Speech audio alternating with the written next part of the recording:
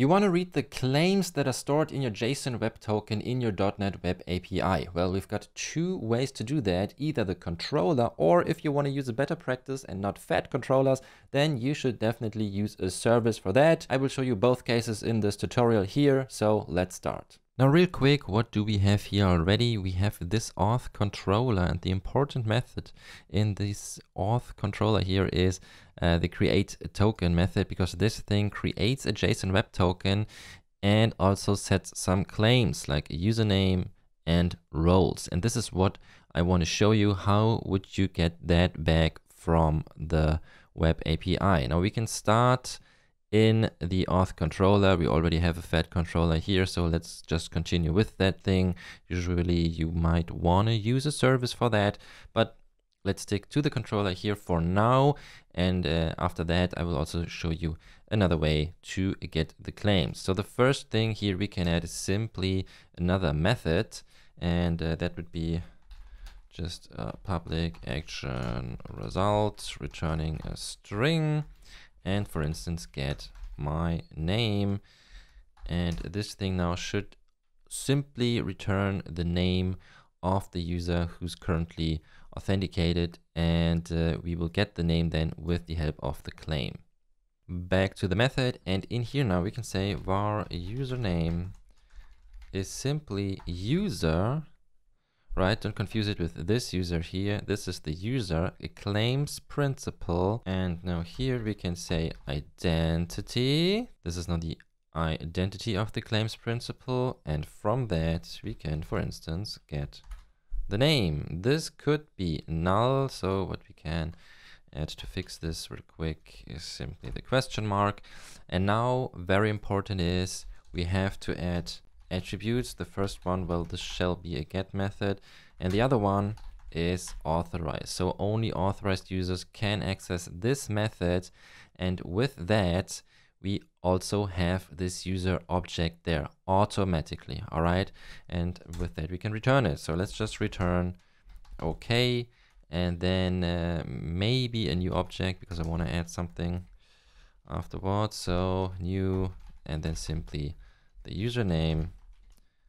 And that's it. All right, so inside the controller, we just add another method, make sure that we use the authorized attribute here or above the class.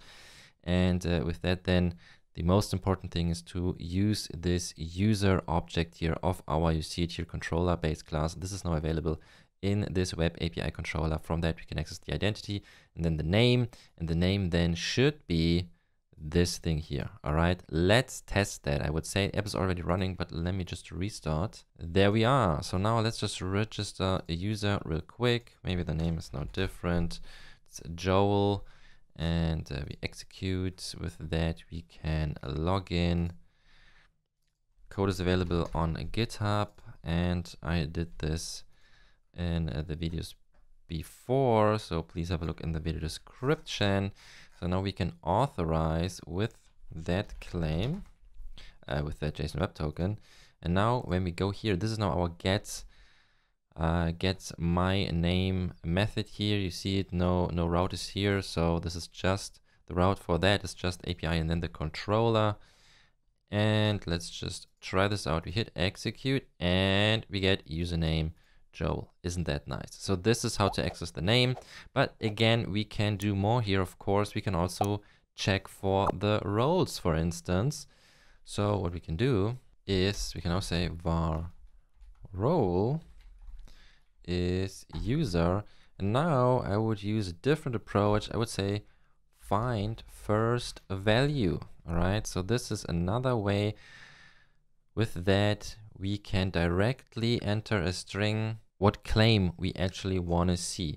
So in parentheses now we can say claim types, and now we've got a bunch available, and now name would be exactly the same thing as this statement here.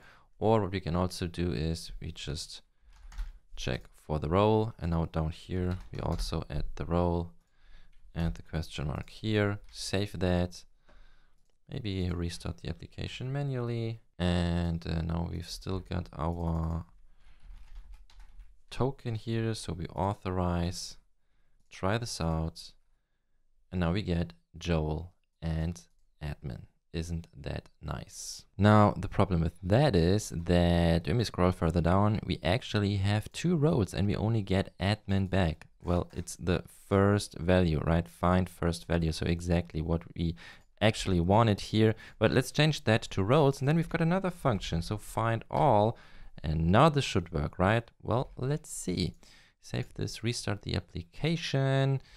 And now when we try this one more time, we enter our bearer code, hit authorize, and then we get an error. A possible object cycle was detected. Now, why is that? Well, here it gives us a hint with that subject field, maybe.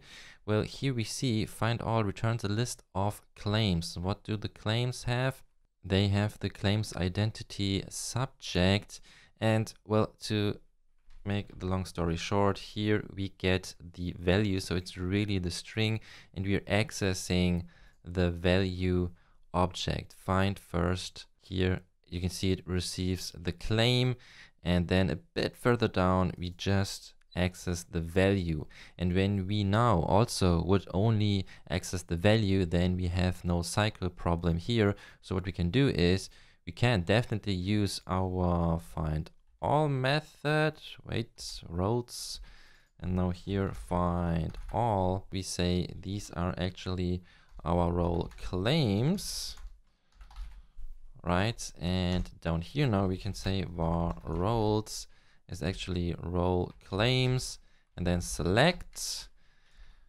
And now with a lambda expression, we only want to get the value, and then we turn this into a list, and with that then we get a list of strings. So let's try that again. Find all returns the complete claims in a list, and with this little link function here, select, we go, or we iterate through this list of claims and then only grab the value from that.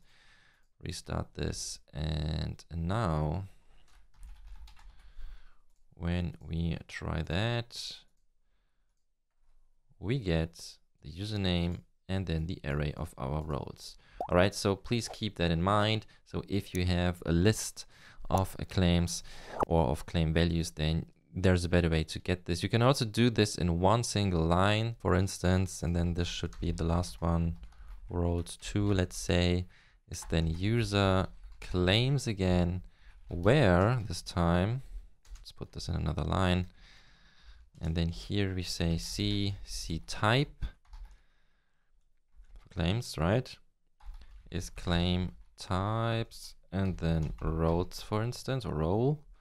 And from that then we say, yep, the value, and we turn this into a list.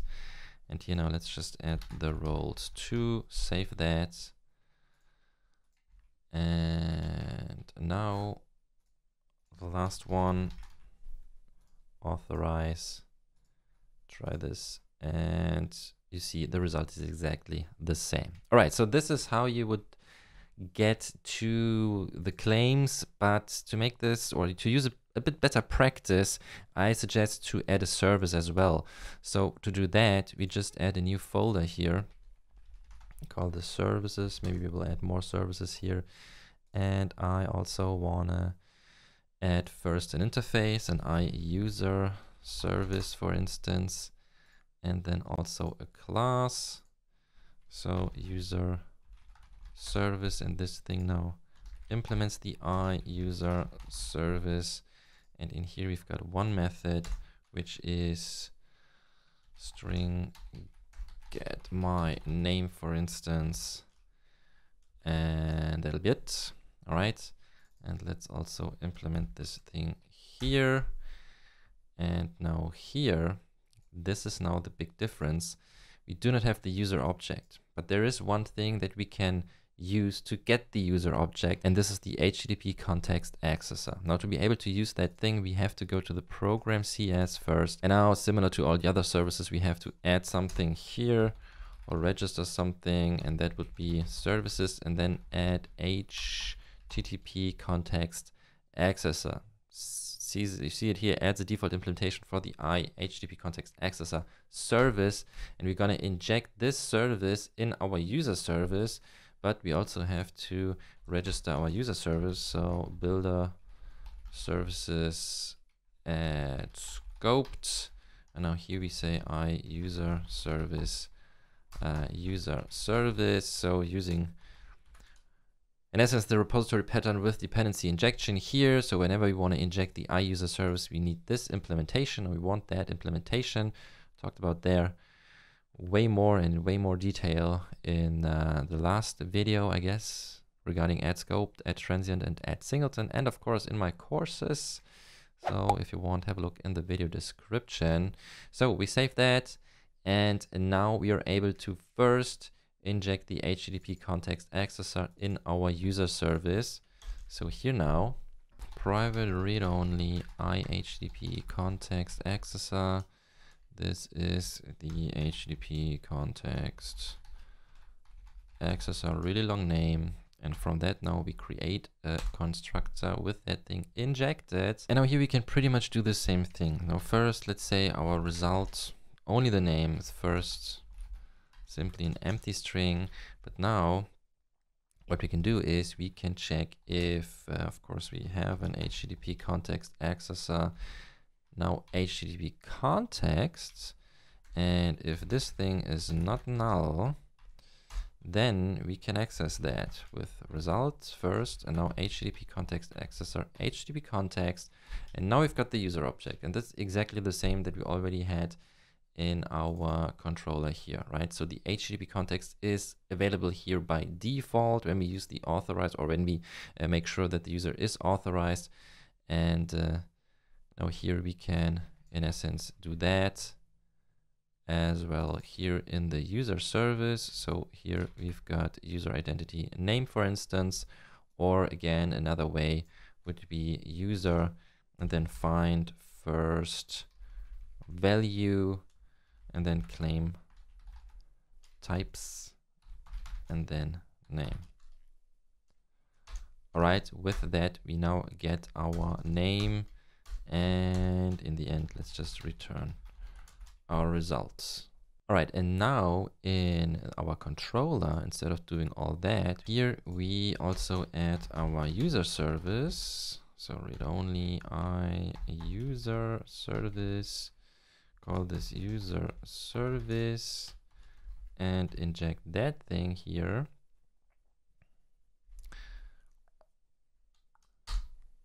All right, and now here what we can do is we just return okay, and then now user service get my name.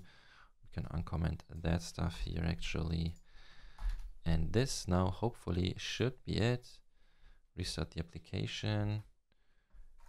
Do we still have the token? Not sure about that. Nope, of course not. So let's just register one more time with a Joel, and we log in with a Joel. We get our JWT, and in here now Bera execute, and we get the name. Isn't that nice? So with that now, two ways. First, just the controller, or if you want to use a better practice, make all that a bit more readable and maintainable and separate the concerns, decouple the stuff a little, then you want to use a service like that. And to be able to use the claims, then you definitely want to inject the HTTP context accessor and return, or do anything you want with the claims then. Now make sure to also watch the other videos regarding JWTs if you haven't already, and there's definitely one more coming up. So stay tuned, and thank you very much for subscribing and liking this video. Hope to see you next time. Take care.